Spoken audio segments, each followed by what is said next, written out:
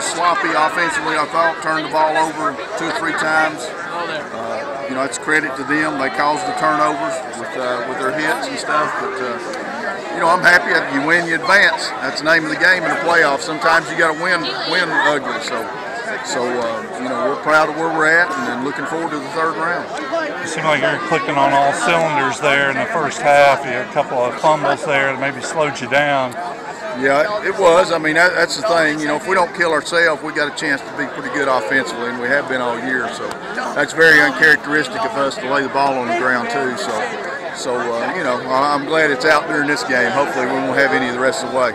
Offense usually grabs the headlines. You guys have been very proficient offensively, but defensively, you know, you've held, I think, teams to 100 points total coming into this game, and your defense came up big, it seemed, tonight. They did, and they had some weapons. That tailback was really good. Scared me to death on the kickoff team. You know, the tailback, we kicked it to him a couple of times. He made a play or two, but you know, defensively, we've played well all year. You know, if you give up 14 points, you ought to be in every ball game. You ought to have a chance to win.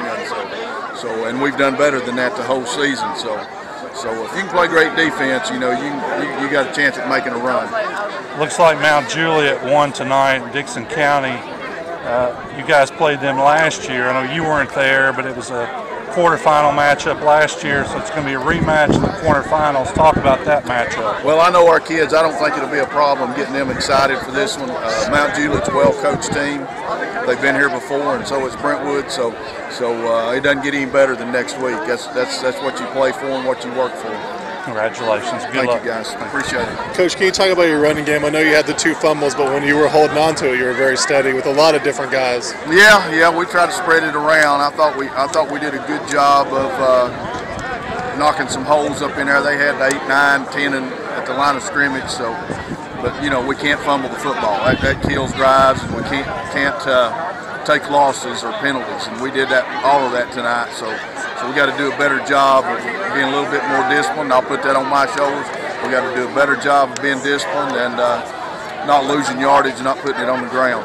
And there, late in the game, you guys are up by 2 touchdowns. You have a 4th and 2, and you decided to go for it. Was that just more about Aaron's ability to get first downs in those situations? Yeah, I mean, they had a little momentum at that time. It was 28-14, I think, so we didn't want to give it back to them. So we knew we could probably end up, you know, burning it up the rest of the way. So we just didn't want them to have the football again.